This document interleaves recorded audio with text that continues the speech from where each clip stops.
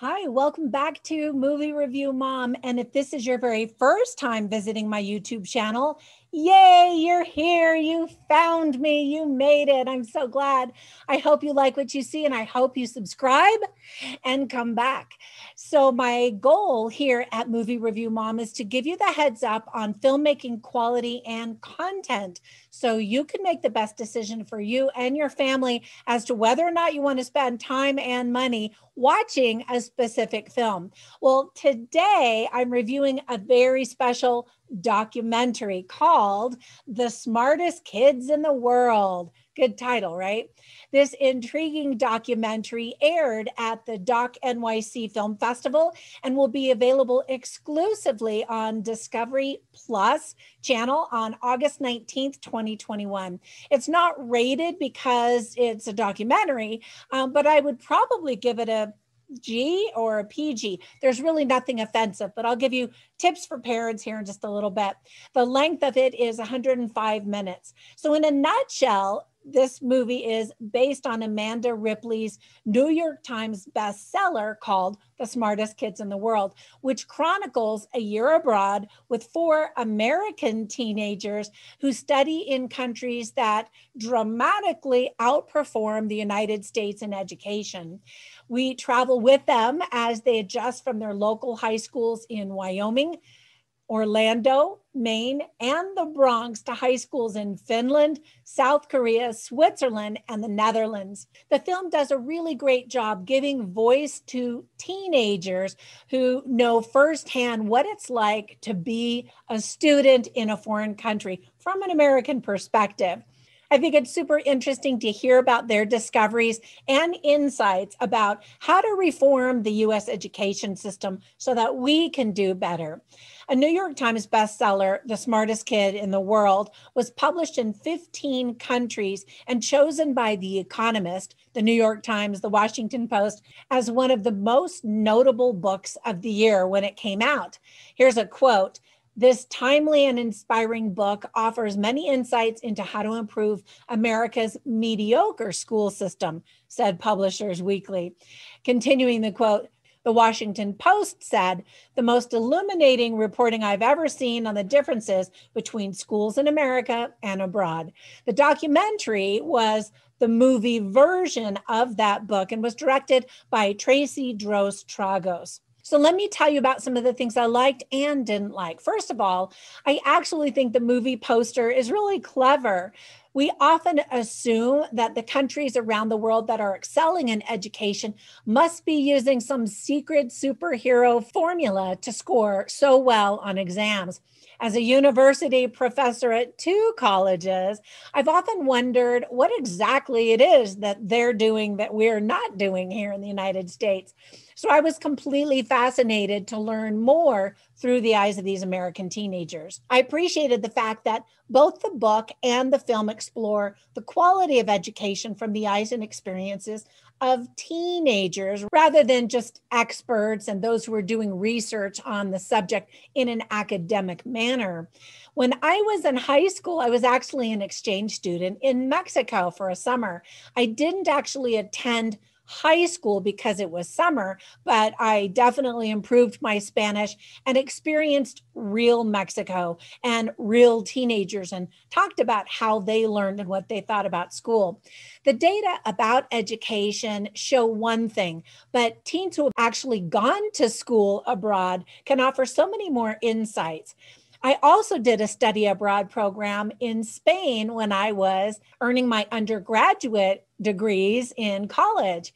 Traveling and living abroad is extremely educational and eye-opening. Those international experiences can expand your way of thinking more than anything else really that I can think of. 3 of my sons have lived, worked, and studied abroad in China, Argentina, and Nicaragua. I believe that cultural understanding and appreciation is so important to improving foreign relations that I earned 2 bachelor's degrees in international relations and in Spanish.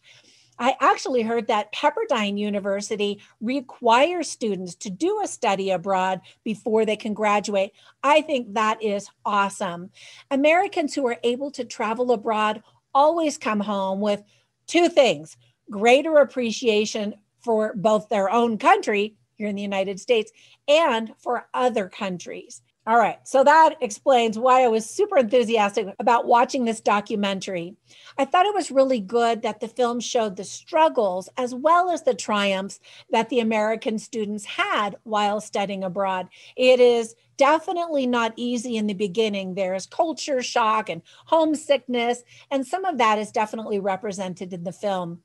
Learning about the South Korean exams was super interesting. I've actually taught in Asian schools in China several times, and education there is no joke. It is extremely intense and competitive, like it's represented in the film in South Korea. It was fascinating to hear the Minister of Education talk and express his desire that the testing tradition in South Korea be more humane. And that is the truth because, like I said, it is intense and competitive and just crazy.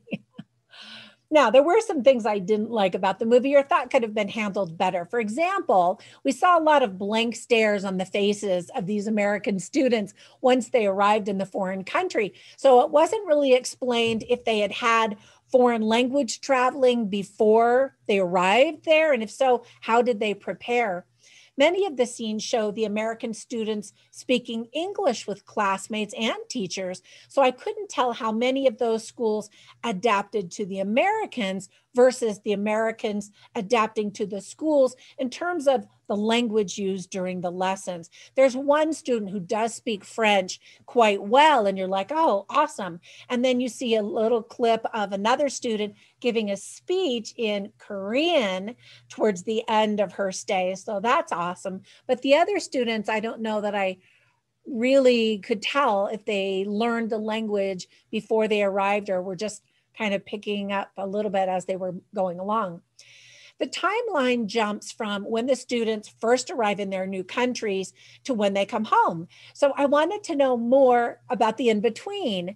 We see a little bit, but I wanted to know what were the big secrets that they discovered about how those other countries are doing so well. There are a few interview moments towards the end, but they were short, and I wanted to explore every aspect of the educational system. There's a little bit about the social life and some studying, but not much in terms of content and life-work balance and that kind of stuff. I think it could have been really nice to point out some of the things that the American schools do well and even better than the other schools in the world. The film mostly talked about how terrible the American education system is. And I think we do a lot of things very well. For example, in my time in China, I saw that those students were very robotic in their academics. They memorized, which is important and super helpful in education. However, they weren't learning the critical thinking skills that our universities here in America expect out of our high school students. They didn't know how necessarily to think and analyze and evaluate all of the information that they were studying. And I think that's pretty typical for Asia. So I would have loved to have seen more exploration on that as well. I couldn't find a trailer for this film when I first was given the assignment from the studio. So I'll keep looking and I'll put that on my website, moviereviewmom.com, as soon as I can. When people spoke in foreign languages in the film, we weren't always given subtitles to know what was being said. Otherwise, it was really fun to just to get a tiny flavor of the countries. I would have loved even more just because I love international travel and study so much. Now, let me give you some tips for parents. First of all, I think young children will be very bored, but teens might be interested, especially if they have been considering studying abroad. And watching this movie together could be a really great opportunity for parents and their teens to talk about possibly arranging for a study abroad program.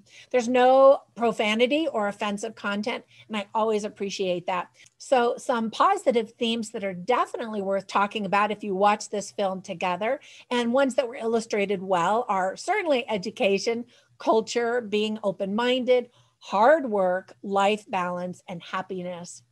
So ultimately, with some room for improvement, the movie review mom grade I'm giving this documentary is an A-. I thought it was a great start for a really important conversation.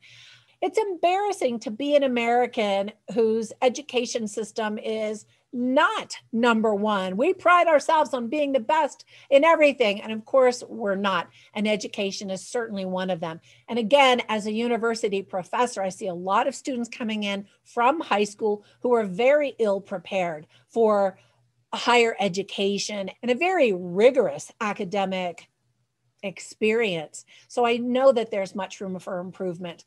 All right. So before I go, let me give you a recommendation for another documentary that I think you'll also really enjoy if you're interested in this one. This one also appeared at the Doc NYC Film Festival last year, and I did a movie review of this on my YouTube channel and on my website, so you can check those out.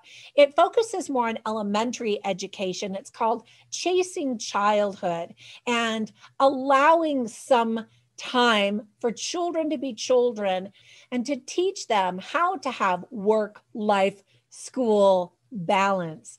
I thought it was very well done. All right, that's it for my movie review. I hope that if you watch this, you enjoy it and that it inspires you to get involved in the education system in your area, to volunteer or to help see what you can do to kick up the American education system a notch or two or three. All right. Thank you so much for supporting my channel. I really appreciate it. Be sure and click on that little bell, and it'll notify you every time I upload a new movie review or trailer reaction. Thank you also for those of you who are going over to Patreon to support me there. All right. I will catch you in the next movie review. And until then, bye for now.